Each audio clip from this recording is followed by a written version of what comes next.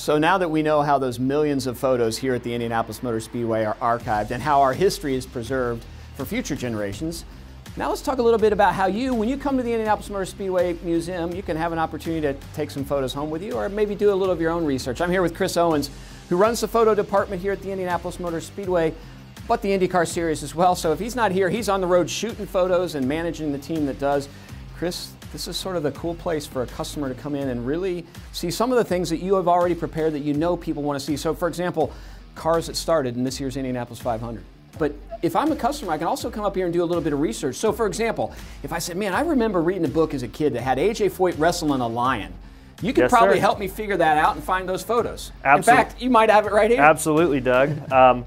You know, we have images from almost everything that's ever happened out here at Indianapolis Motor Speedway. Anything from a PR event or media style event all the way to Victory Circle. Elio Castroneves here in 2001 winning his first.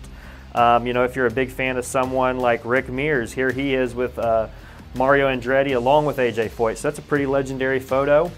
You know, we get folks that come up here that are even studying history. Here's Amelia Earhart here, you know, back, you know, way back when, as well as Rick Mears and others, the Unsers. So any type of motorsport that we've had out here, which is all obviously top forms over the years from F1, IndyCar, NASCAR, and so on, it's all here. So if I want to research, you can obviously help point me in the right direction, but we have some of that on a digital archive so they can sit down at a computer and you've got some general photos basically from every year that could help people in their research if they don't want to really dive into it and go back into those archives. Absolutely, Doug. You know, we have through the computers, you can go through every Indianapolis 500, an event that we've had here at Indianapolis Motor Speedway. Obviously a lot more stuff from the digital age with the whole photography process so much easier now to manage, but as well as vintage scans dating back to even before the first Indianapolis 500, dating back to construction of the facility. So, you know, it's really quite a remarkable archive that we're incredibly proud of here. You also do a little bit of artwork that's creative as well that fans can purchase while they're here. Yeah. So is that you and your team come up with this artwork, or how do we develop that? Absolutely, Doug. So that's obviously photographed by all of our Indianapolis Motor Speedway and IndyCar Series photographers here. And this is just a great place to showcase some of the best. So, you know, something like this, I took myself, a rainy morning at the Speedway. A lot of people would think to stay inside, but you know, that's when you get some nice reflections and things like that. So we periodically go out day to day to just take beauty shots of the facility, everything. So hours, basically when the museum is open Tuesday through Saturday? Yes, sir. So closed on Sunday and Monday? Correct. And if somebody was doing a big project, is it possible to come in and say, hey, can I schedule a time to come in and meet with Chris or Joe or Kendra or somebody here? Absolutely. You know, we like to think of this as well as a library. We're more than willing to help any kind of research. And yeah, if you want to go ahead and you know, check in here at the desk and let us know you may have a big project, that's something we can assist with.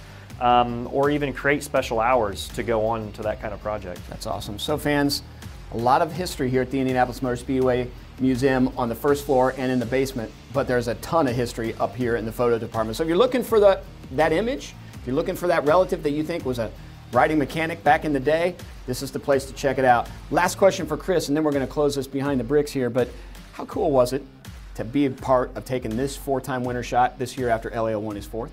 Man, you know, that was just really one of the highlights of me working here. Especially, you know, just knowing that all these guys are around at one time. It's just, you know, that's so much history in that one shot.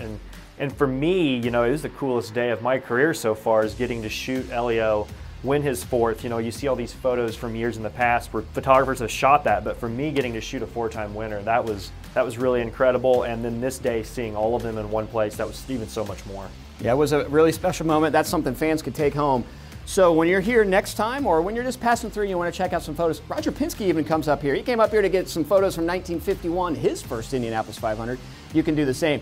Thanks for joining us on Behind the Bricks and kind of inside the vault of things that happen at the Indianapolis Motor Speedway. We'll see you next time on Behind the Bricks.